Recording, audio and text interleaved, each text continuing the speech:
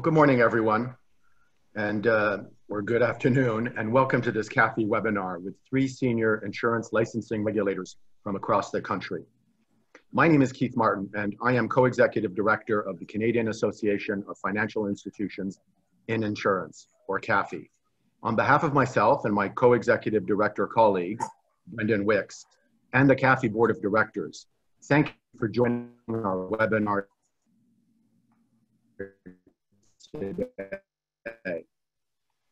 The Canadian Association, CAFII, is a not-for-profit association dedicated to the development of an open and flexible insurance marketplace. Our 13 members include the insurance arms of Canada's major banks and credit unions, along with their insurer business partners, which underwrite credit protection insurance and travel insurance. This is the second of three summer 2020 webinars we are hosting with regulatory authorities from across Canada. Today, we are pleased to have a panel of executives from regulatory authorities which focus on licensing.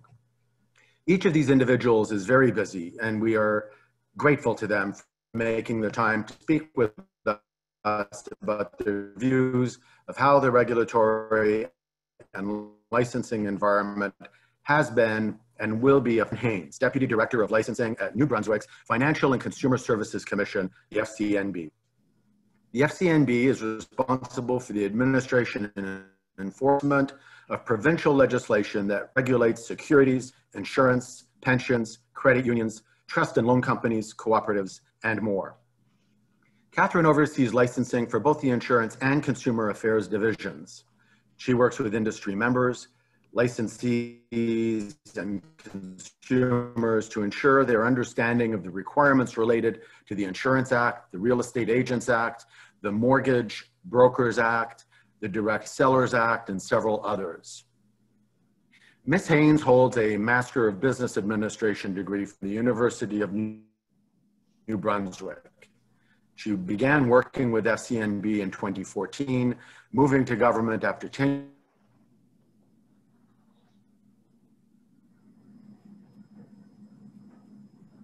issue, which appears to have resolved itself. Our next panelist is Brent Rathgeber, Director of Policy and Government Relations at the Alberta Insurance Council. Brent earned Bachelor of Arts in Public Administration and Bachelor of Laws degrees from the University of Saskatchewan. He practiced law in Calgary, Red Deer, and Edmonton. He was elected the MLA for Edmonton Calder in 2000 to his law practice in 2005. Brent became the Executive of Progressive Contractors Association of Canada,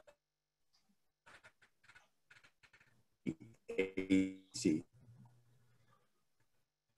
Brent was as a and he was in the 2011 federal election. As a member of Parliament, Brent had significant parliamentary and committee duties. However, on June 5th, 2013, Brent resigned from the Conservative caucus due to its lack of commitment to transparency and open government, and thereafter he sat as an independent member of the House of Commons. Following the 2015 federal election, Brent worked as a political consultant and wrote a weekly column for iPolitics. In the fall of 2019, Brent was appointed to his current role as Director of Policy and Government Relations at the Alberta Insurance Council. Our third panelist is Brent Thibault, Director of Governance and Stakeholder Engagement at the Insurance Council of BC. In that staff executive role, Brent liaises with the Crown Agency's Board Resourcing Office, CABRO, regarding council member appointments, and serves as the staff representative on council's organizational oversight committees, such as the Governance Committee and Regulatory Audit Committee, as well as policy committees such as the New Life Agent Supervision Task Force. Brent also represents council on a number of committees with the Canadian Insurance Services Regulatory Organizations, or CISRO, including the LLQP Governance Committee and the General Insurance Licensing Qualification Review Committee. Prior to joining council as a staff member in 2016, Brent was a voting member and a past chair of the Insurance Council of BC. Brent earned a BA at Simon Fraser University and also holds a designation and membership with the Chartered Insurance Professional Society and the BC Society of Fellows. Now, I want to mention that today's webinar will be recorded and posted on our CAFII website in the near future. If you have any questions that you would like to pose to our presenters during the Q&A session, which we have allotted 20 minutes for during the concluding section of today's webinar, please send them to me as the host using the Q&A function of Zoom, and I will pose them on your behalf. Unless you specifically request in your question to be identified as its source, I will pose all questions to our panelists on an anonymous basis. And just before we get the webinar underway, I want to extend a special welcome to a number of VIP guest attendees. In addition to many representatives from our 13 CAFII member companies, we have attendees today from allied industry associations, such as the Canadian Life and Health Insurance Association, CLHIA, and the Travel Health Insurance Association, or THIA, and from insurance and financial services regulators and policymakers from across Canada, including the BC Financial Services Authority, the BC Ministry of Finance, the Insurance Council of BC, the Alberta Insurance Council, Alberta Treasury Board and Finance, the Insurance Council of Manitoba, the Saskatchewan Financial and Consumer Affairs Authority, the Autorité des marchés financiers in Quebec, or the AMF, Insurance Councils of Saskatchewan, the Government of Yukon, the Financial Services Regulatory Authority of Ontario, or FSRA, the Canadian Council of Insurance Regulators, the CCIR, the Canadian Insurance Services Regulatory Organizations, or CISRO, the Office of the Superintendent of Financial Institutions, or OSFI, and the Ombudsman for Life and Health Insurance, or OLI. Welcome to you all. I would now like to begin the webinar by asking the first question, and that question is what each of our panelists feels has been the biggest COVID-19 driven surprise to them in their work as an insurance regulator. Catherine, let me call on you first to get the conversation started. Thank you, and thank you very much for having me here today.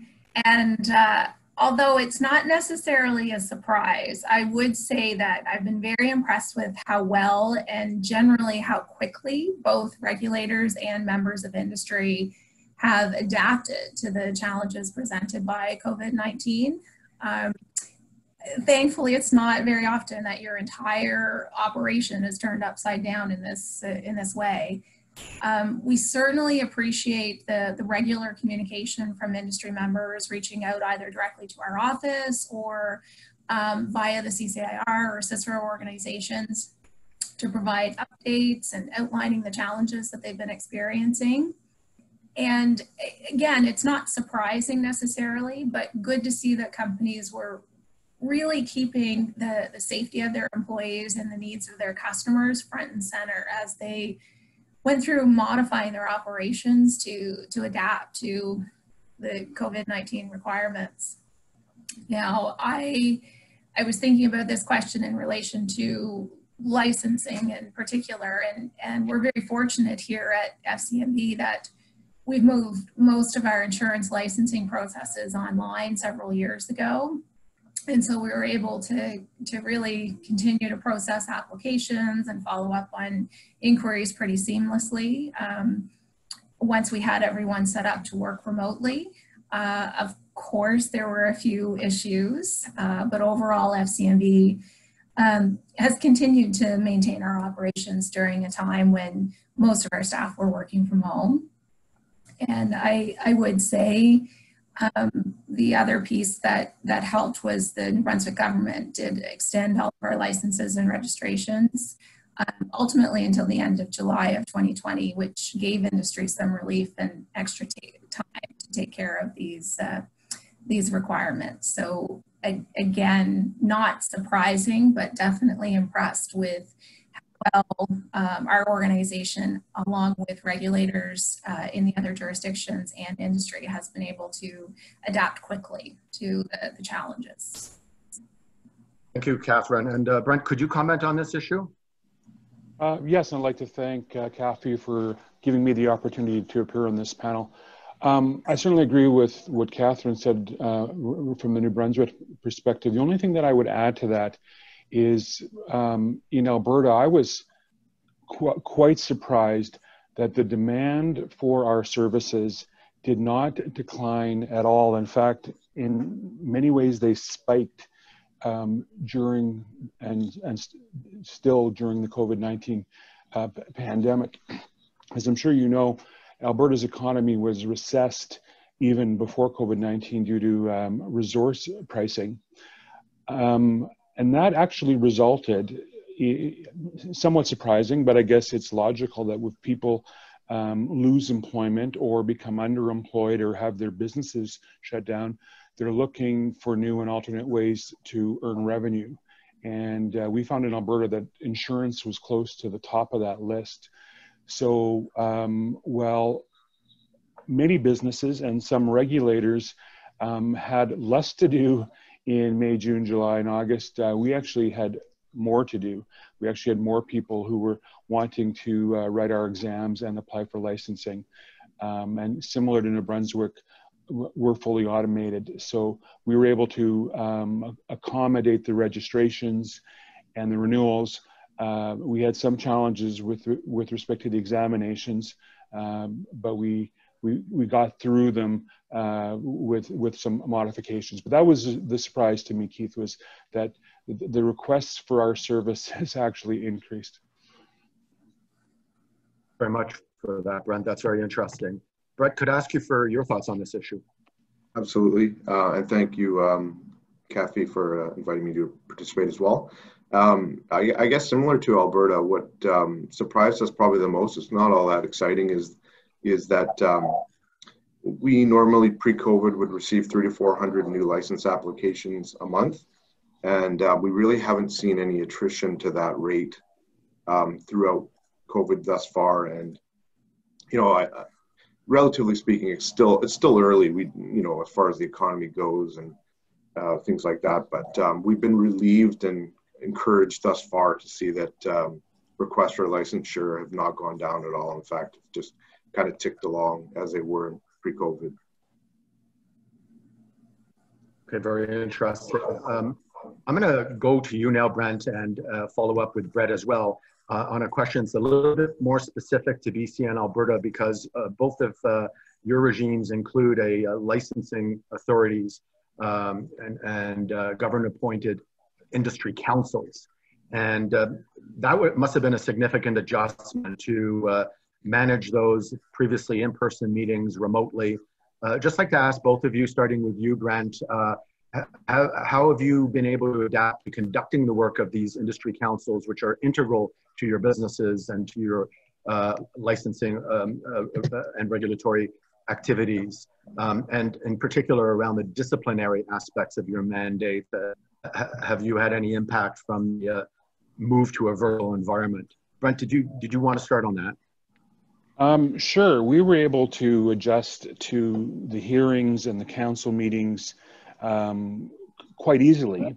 And Alberta might be unique in this regard, I'm not sure, in that we operate out of two offices.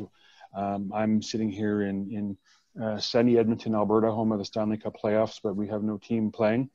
And we also have an office in Calgary of approximately equal size.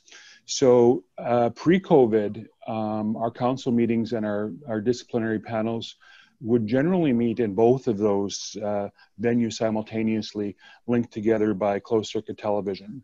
Now, when COVID-19 struck, our meetings beginning in late March, early April, expanded upon that. So now we weren't meeting in only two locations. We were meeting in those two locations, but most of our board members were Zooming in on a computer in their office, or more than likely in their home. But we were already used to having virtual meetings in two locations.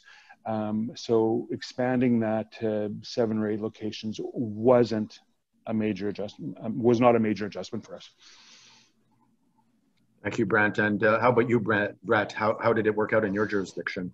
Yeah, so I guess we're a little bit different in that pre-COVID, 100% of our council-related procedures and meetings took place in person. We'd never really had a remote meeting to speak of. That said, we closed our office on March 17th, and immediately thereafter, began hosting our meetings virtually using Microsoft Teams. So we've had our council meetings, we've had all of our oversight committees meet. We even kind of rejigged our annual board training to be done remotely. We've done onboarding sessions for new council members remotely. Basically, all of the operational and oversight work of council has been done remotely thus far. It's worked really well. As far as discipline procedures go, again, all of these had only ever been done in person in the past. We've since April have hosted, we basically have a two-step discipline process. We have a review committee, which is first a little less formal, and then we have a full-on hearing process that includes legal counsel on both sides, a court reporter. It's very formal. So we've had 8 review committees, we've had 2 hearings, all done virtually. And it's actually, I mean, personally, I've been quite surprised that the feedback has been overall positive by all the participants. So, you know, it's an option definitely for us moving forward as we move through and past the pandemic. Thanks, Brad. And Catherine, I'm going to ask you a slightly different question. The New Brunswick government has very quickly locked things down and in fact closed the province's borders back in March to anyone who was not a resident of the province, including Canadians from other provinces, and has subsequently created a bit of an Atlantic Canada bubble where people from the 4 Atlantic provinces can travel freely within those 4 provinces, but there are restrictions on those from outside the region. Has this had any impact on the FCMB's work during this wave of the pandemic, or upon any of your policy perspectives on insurance, including travel insurance? I would really enjoy your comments on that. Thank you. To be honest, the concerns that we've had specific to travel insurance pre-COVID remain the same, even with the uniqueness of the Atlantic travel bubble. What we're looking for is the continued proper disclosure to consumers as travel restrictions open up, to make sure that they are fully advised of what is covered and what is not.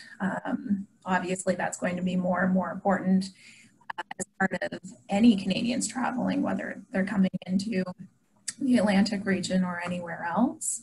With respect to our operations, it really hasn't created any specific challenges. With our licensees, we have about 50% of our licensees are non-resident to New Brunswick anyway, so our communication with them continues to be via our online licensing portal, through email communication, phone calls, and those particular licensees aren't the ones who are traveling to do their work. That's all being done remotely. Okay, thank you for that, Catherine. And maybe I'll just follow up on the fact that you touched on travel insurance, which has been the subject of a lot of attention in the media and in policy circles. And I might start with you, Catherine, and ask you, what do you think are some new expectations that regulatory and licensing authorities may have of the travel insurance industry coming out of the experience with COVID-19? Well, again, as previously mentioned, I think what we want to ensure that individuals have the proficiency requirements that are needed to really properly advise consumers on what coverage they should be obtaining, and that, again, they are properly educating and disclosing to consumers what is included and what is not. I would also say that the consistency across jurisdictions will continue to be important in terms of information or requirements in one jurisdiction. Ideally, the industry is getting the same message from as much as possible, barring unique legislative requirements from other jurisdictions. And that's really where the work of organizations such as CCIR and Cicero come into play, so that we understand some of the unique challenges to the industry, and as much as possible can provide a coordinated response when applicable. Thank you very much for that. Brent, could you comment on this issue around travel insurance? Sure. You know, when it comes to travel insurance, from our perspective, I would say nothing new. It's the same old expectations, and that is that that the client be informed about the products that they're purchasing. So make sure that the customers understand what the product covers, and more importantly, what it doesn't cover, and making sure that what a client's expectations as far as the claims process goes are clear, so that they understand what to expect. And you know, these things have always been important, but I'd suggest that, you know, coming through and out of COVID, that they're probably more important than ever. And there just can't be any surprises to customers, I'd say.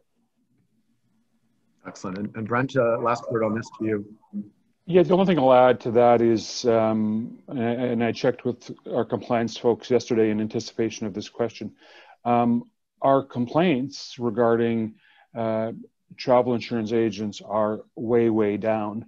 And the only logical explanation for that is that there are less policies being sold because people are traveling less, which is logical because, you know, our borders to the US are closed, and most European borders are closed. So our complaints are way down. So I agree with Brett. It's the same considerations and concerns regarding properly explaining the policy to the consumer, but apparently less of that happening because there's less travel going on. Okay, thank you for that. I just want to remind participants in the call that you're invited to ask questions using the Q&A function of Zoom, and I will receive those questions and then pose them on your behalf. I'd like to pick up on your comments, Brent, and ask you a sort of follow-up question, not just on travel insurance, but on insurance more generally.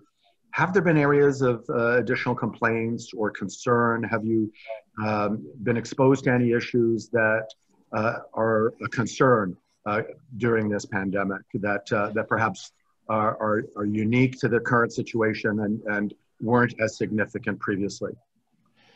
Yeah, I think the one concern that we had not dealt with previously, but do not have jurisdiction to determine, is the whole issue of business insurance and business interruption insurance, where we received many inquiries and many complaints from individuals who had concerns about their coverage or thought they had coverage when they didn't.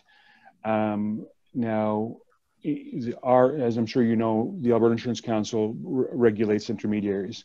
The actual insurers are regulated by the Superintendent of Insurance inside the Department of Finance. So those types of inquiries were all referred to the proper regulator, which is not us. But we did receive numerous complaints and calls about business interruption insurance. But like I said, all we could do is refer them to the proper authority.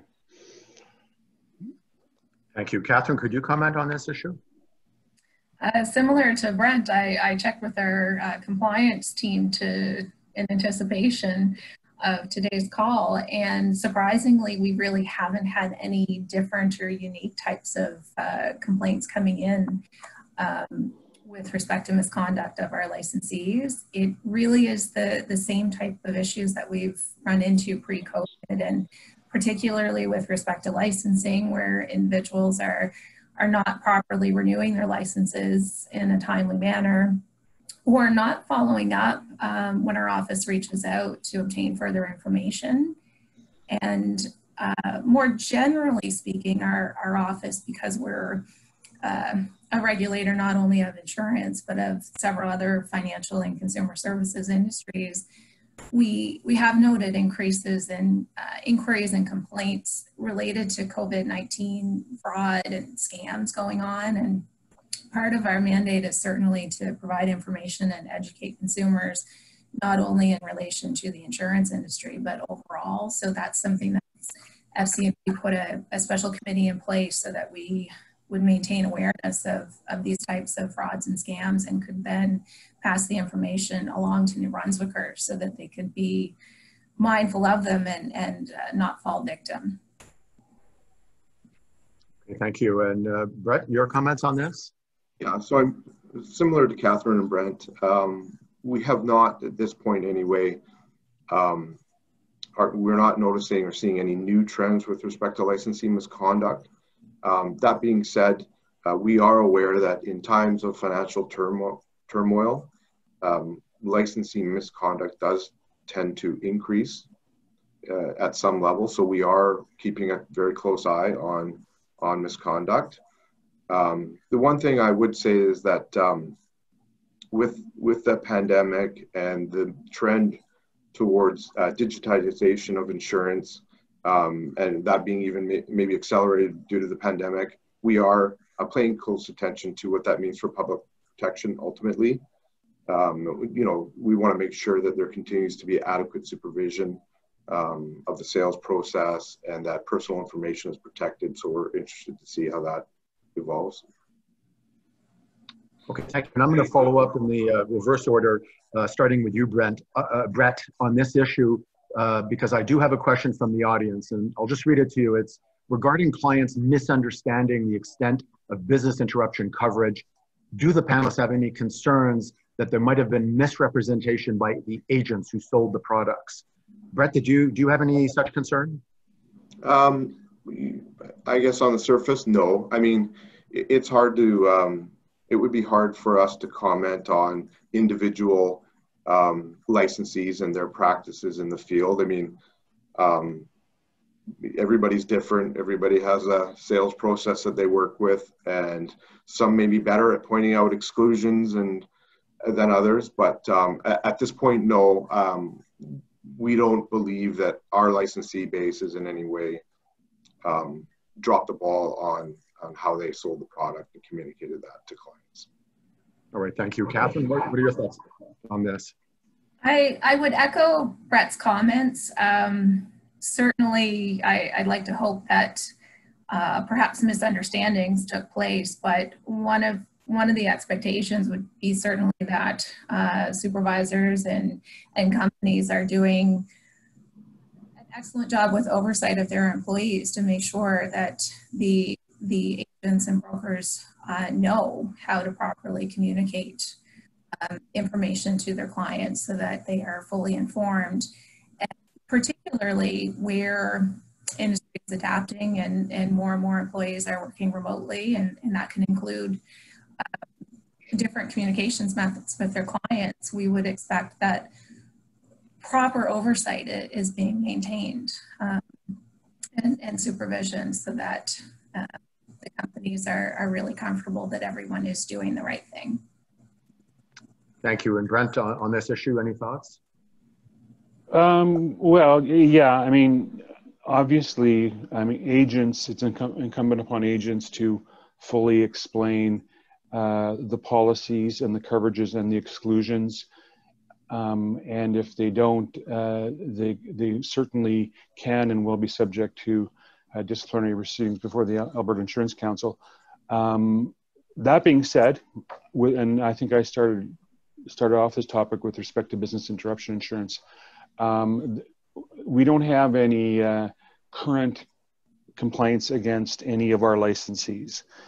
And it's not a large number. Of course, I wouldn't know if it's a large number or a small number. I only know the ones that came through us and were referred to the superintendent. But any complaints regarding business interruption insurance that we are aware of were allegations made against the insurer, not against the person that sold the policy. Thank you. And there was a commentary that there was a significant reduction in travel insurance complaints, and the suggestion that one of the reasons might be that there are fewer people taking out travel insurance since there's not a lot of travel taking place. I have a bit of a challenge of that interpretation that I'm going to just read from a participant on the call from a member of the audience. and I'll ask each of you to comment on levels of travel claims, and that the reduction in complaints may be due to the proactive approach taken by industry rather than a lower number of policies sold. The comment goes on to say complaints are generally generated as a result of the claims process and not the sale of policies. Brent, did you want to comment on that? Yeah, I mean, that's another possible explanation. And again, we don't have the kind of numbers regarding complaints against those who sell travel insurance, I think, to make any meaningful correlations. But the viewer's theory is certainly more than possible. Or explanation. It's explanation. It's not a theory. It's an explanation. I would say you cut out at some point during the question, but I think I Thank you. It. And I would say that I would hope that is the case, but again, I don't have the data to be able to fully answer that question. Okay, thank you. And Brett, any comments on that? Yeah, I would just add that I think it's a fair comment without, I don't have any data myself either. But I would say that the industry has been extremely responsive and taking claims and needs of clients seriously. And although clients may not have liked the answer in all situations, I do think that the industry response overall to the claims has been there. It's been solid. Thank you, Brett. And I'm going to do a follow-up from audience again on travel insurance. And I'll start with you, Brett, which is a question about airlines promoting travel to the USA, contrary to travel advisories from Global Affairs Canada. And the question is, how will you as regulators react when complaints are received due to insurers denying coverage, since there are advisories in effect saying that you should not be traveling to the USA? And most travel policies will not cover a claim if you travel to a country in which there's an advisory that you should not be going. So, Brett, I'll start with you. I know it's a bit of a difficult question to answer, but I'm wondering if you can offer some comments. I mean, I guess I would say that our role, our job is to oversee the sales process, the licensee process, and so what we would want to do, regardless of the complaint, is make sure that and review what the sales process looked like, what was communicated to the client by our licensees, the people that we have authority over, and take it from there, decide whether or not that was adequate and appropriate. Brent? Yeah, and bearing in mind, again, we only regulate intermediaries, not underwriters or insurers, but we can't totally pass the buck on this either. It's incumbent upon us to make sure that those that we do license, the brokers and the agents, are fully up to date with respect to travel restrictions and contingencies regarding those travel restrictions. What travel restriction might be in place today might not be in place a month from now when the travel was supposed to occur. So it's also, in my view, incumbent upon the agents to advise potential clients of all sorts of contingencies with respect to the likelihood or unlikelihood that travel will be allowed, and to frequently check in with Transport Canada and Global Affairs Canada and other authorities that can provide up-to-date information with respect to travelability. Thank you. Catherine, your thoughts on this? I would agree with my colleagues, and I think the recurring theme so far of today's discussion seems to be making sure that our licensees are informed so that they can clearly communicate with their clients the specific details and exemptions of any policies. And then I would extend that out to I guess, a greater theme of communication of industry with regulators, with groups like CCIR, CISRO, with respect to trends that they're observing as a result of the new reality in COVID-19 times. Thank you. I want to move off travel insurance now and speak about the broad societal and business changes that we've observed, and ask you each for your own personal thoughts on what you think will be an ongoing trend or an ongoing reality emerging out of this. I mean, we've heard about how many consumers have embraced digitization, and we've seen maybe a decade's progress in terms of adoption of digital means in a few months' time. Obviously, working remotely is another such issue where there have been some significant changes. And there are many other areas where there may be some permanent shifts in the way we interact with each other and the way we do business. Catherine, let me start with you and ask you if you think there are some such trends that are going to make themselves a permanent fixture in our lives post-pandemic. Well, although you certainly wouldn't want it to occur this way, but the pandemic has certainly been a great disruptor of business practices and has given rise to some more efficient business processes, both within industry and within the various regulatory organizations. I think coming back to an insurance licensing perspective, I think you will certainly see the trend continue with organizations moving their processes online. Certainly our organization here at FCMB, we started that several years ago, and we are continuing to move the remaining licensing processes to our online systems.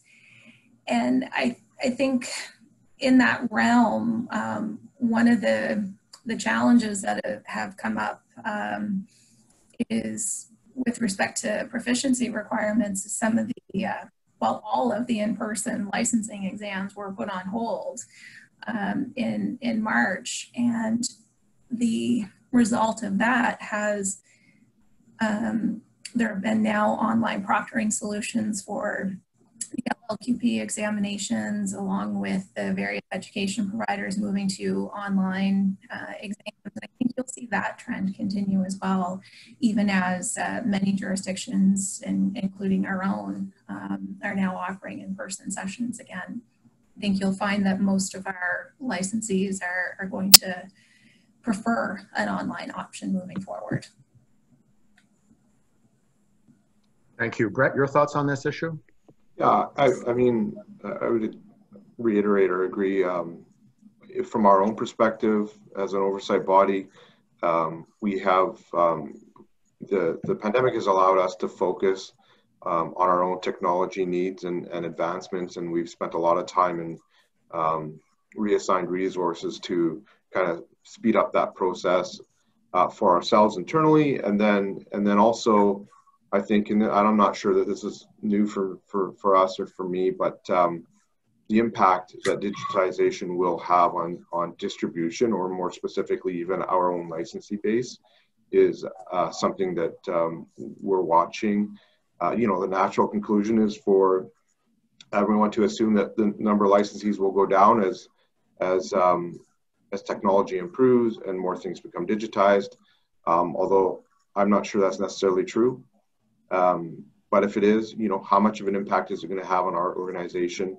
How long will the process take? What will that look like? And we're even thinking of, agencies and how are they involved in a digitized sales process? What will that look like? How do we as a regulator make sure that the public is being protected throughout this transformation of distribution? And, we even sit there and think, so people are talking about insurance sales through bots. I'm sure all of this will come much quicker. And how do you regulate a bot? Are we allowed to license a bot? And those are kind of some of the things that keep us up at night, sadly. Right. Understood. And final word on this to you. Yeah, I mean, a couple of things, and some of it's been mentioned, but I do think that this pandemic will have changed how this industry works and also how the regulators of this industry work. We've been conducting in-person exams since May 4th. We were up and running, but we're also experimenting with remote examinations and remote proctoring. And although we're not quite where we need to be with respect to the security and personal information of our exam takers, we are going to get there. We are going to get there this fall, where we can offer examinations anywhere where you have a high-speed internet connection. And once that occurs, I think brick and mortar examinations are going to become a thing of the past. People will just prefer to take the exam. Not all people, but most people will prefer to take the exam in the city in which they live, if it's not Edmonton or Calgary, or in the comfort of their own home. Provided it can be properly monitored and proctored. Yeah, but the other two changes, I'll be very quick. Organizations, I'm quite involved in Cicero, and previously they would meet a couple times a year at least in Winnipeg or in Montreal, and this fall I think it was going to be Charlottetown. All of that travel is canceled. All of those conferences are canceled. They're all going to be done in a platform not dissimilar to what we're doing here this morning, at incredible cost savings, both in terms of time and in terms of travel and hotel expenses for the attendees.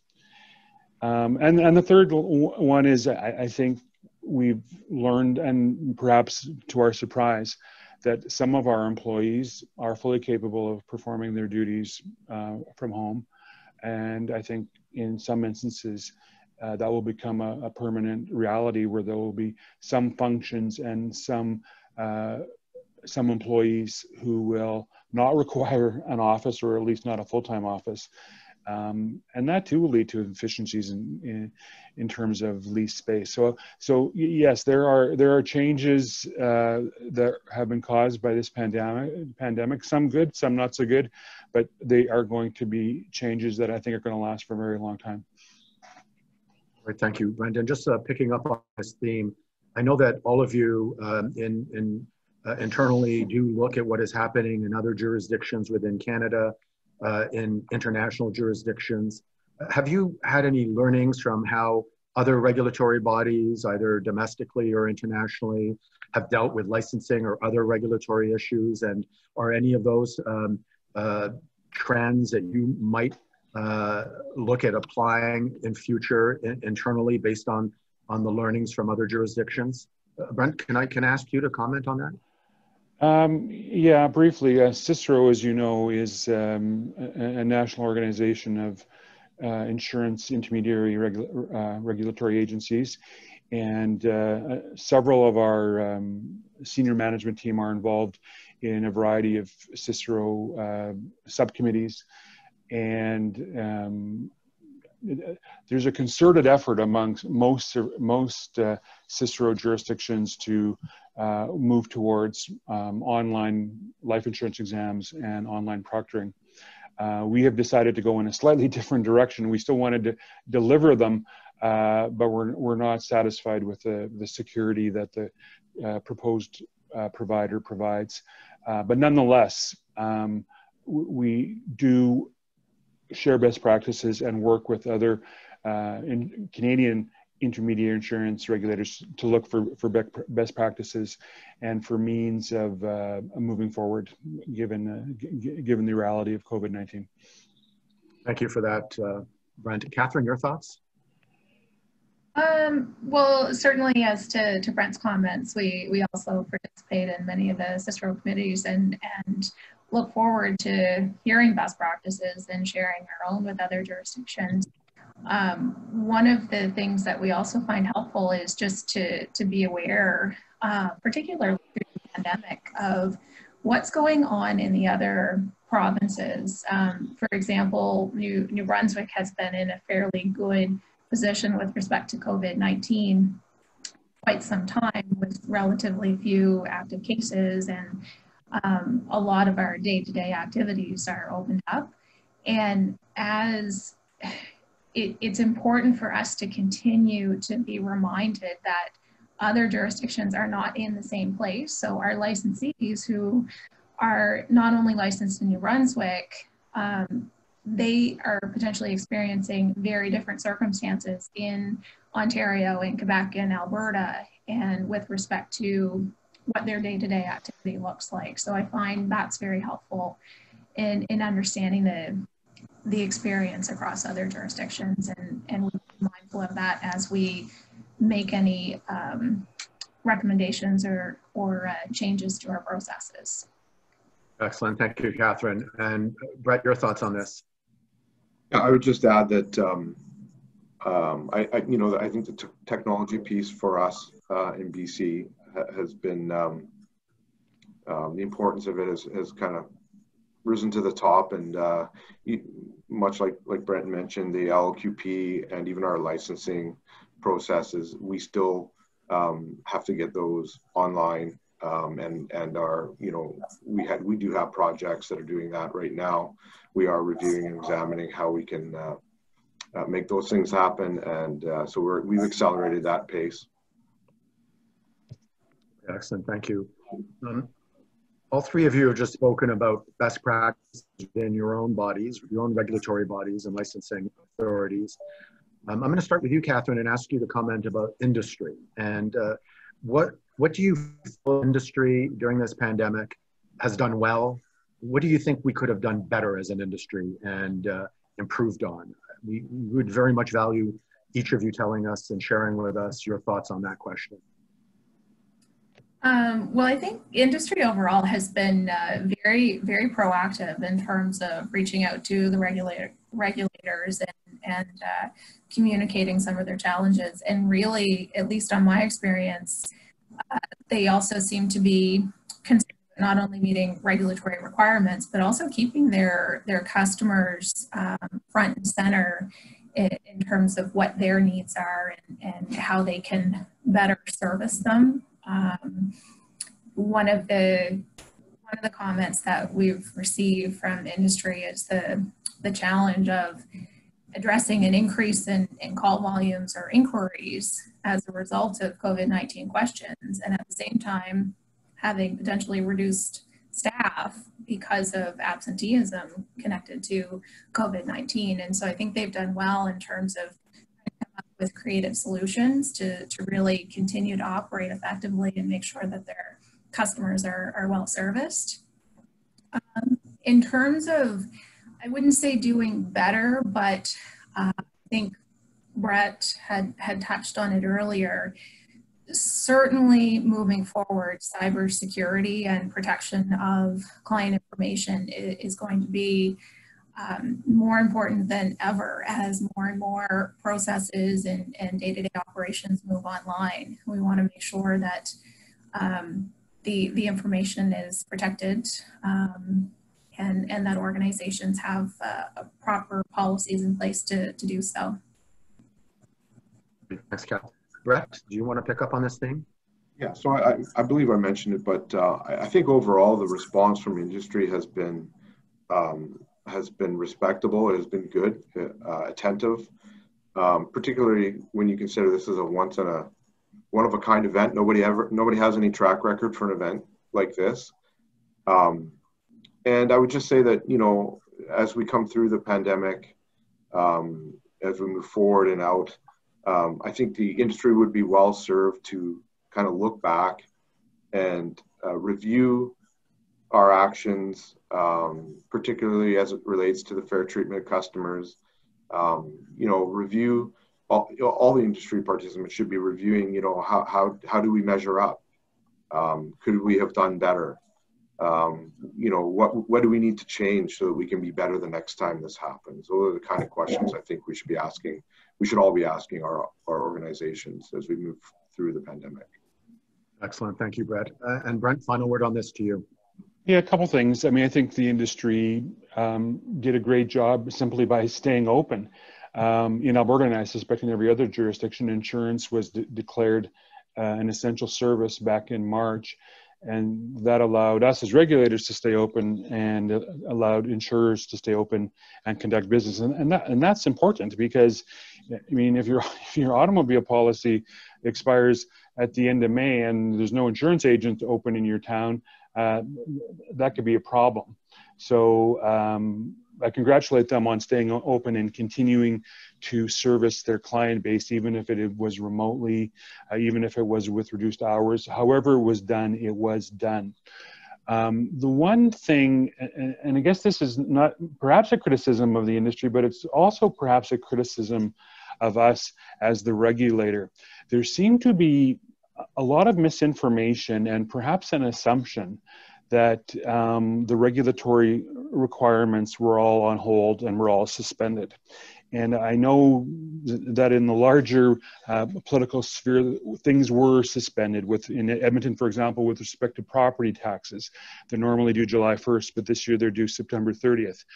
But some of our regulatory requirements were not suspended. And the two most notable ones is that all our renewals are due June 30th. And so is the proof that you've had 15 continuing education hours. We came across a number of agents and some firms that believed they didn't have to comply, or that at least they didn't have to comply on that date. So they share some of the blame for falsely assuming. I guess we share some of the blame for not getting the message out. But the message is what it always was, is that June 30th is renewal date. And just following up on some of these issues, I do have a question from the audience, specifically on credit protection insurance. And the question is whether each of you could share your thoughts on how you think customers and will sort of their level of acceptability of credit protection insurance, whether there'll be any shifts or changes coming out of the pandemic experience, and whether there might be any new trends for credit protection insurance. Any thoughts on that? Sorry, who do you want to start? I'll start with you, Brent. Okay. I don't have any hard data. I have a tiny bit of anecdotal evidence that yes, I think as people find challenges with respect to employment or find challenges with respect to their business and purchase assets that they require and perhaps on credit, that they're more likely to insure that indebtedness. Again, because I think Canadians generally are going to be taking on more debt. Whether that insurance is affordable if you're not working is another question, but I will think that there's going to be more interest, at the very least, in credit-related insurance, given that I suspect that loads are going to rise. Thank you. Catherine, your thoughts? Again, I can't say that I have the knowledge required to give a full answer on that, but I would also anticipate more interest in job loss insurance given the current economic environment, where people want to have that increased sense of security. But again, that is just anecdotal and my personal opinion. I can't say that that is founded on any data. Understood. Brett, your thoughts?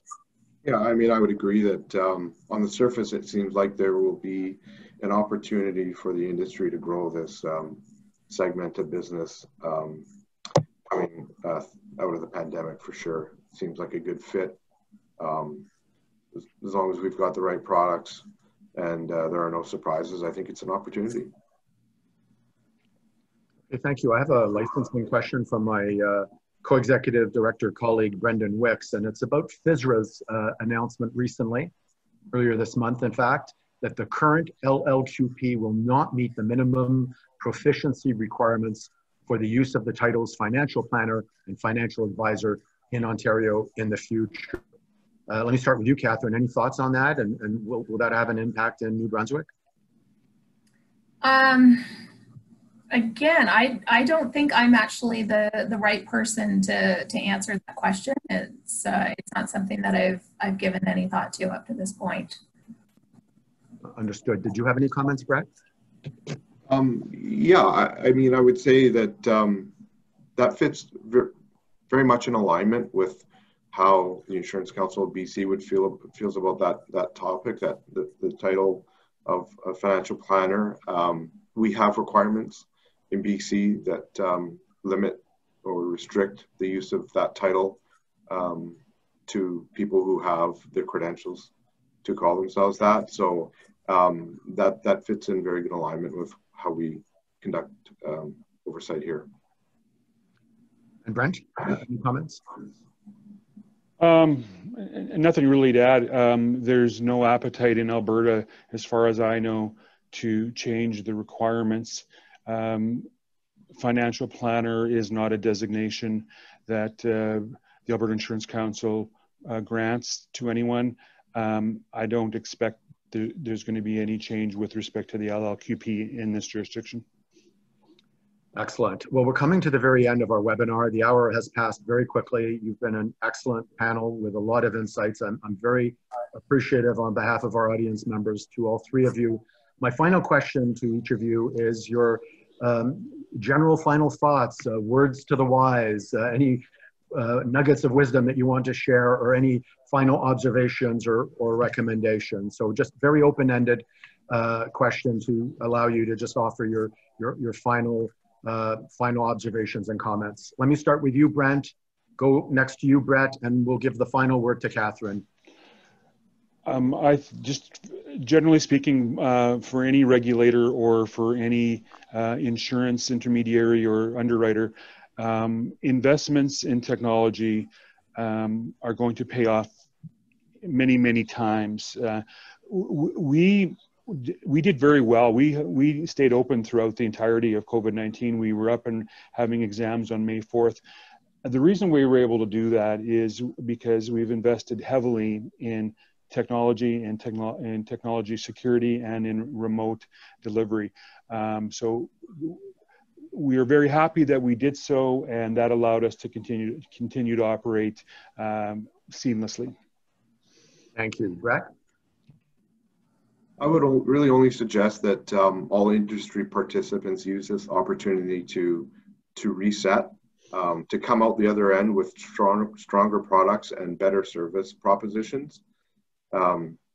This should continue to help build confidence, public confidence in the industry, which of course will be even more critical as we move forward and out of the pandemic and people start to travel again. Thank you very much. And final word to you, Catherine.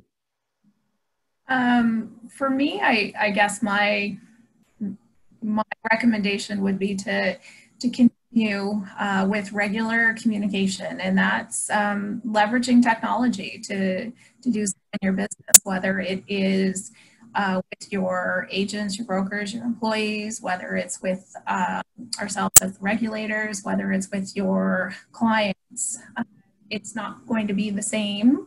There's not likely to be any in-person large-scale meetings in the near future, but thankfully, as evidenced by today's session, technology has provided us with a lot of other options. And maybe it's just me, but I've really enjoyed some of those Zoom calls where people's children and pets make an unexpected visit to give some livelihood into the session.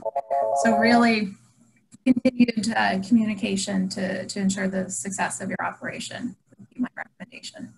All right, thank you, Catherine. Thank you, Brent. Thank you, Brett. It's been a wonderful hour, a lot of great insights. We really appreciate it. And on behalf of all of those on the call, I just want to once again say thank you. I also want to just note this slide here that just mentions that we will be having a series of regulatory meetings and webinars, and the third in this series will be in a month from now on Tuesday, September 29th at noon Eastern Time with regulators from Alberta, Saskatchewan, and Manitoba. That ends our meeting today. I want to once again thank our three panelists and all audience participants, and I wish everyone a great rest of your day. Thank you. Thank you.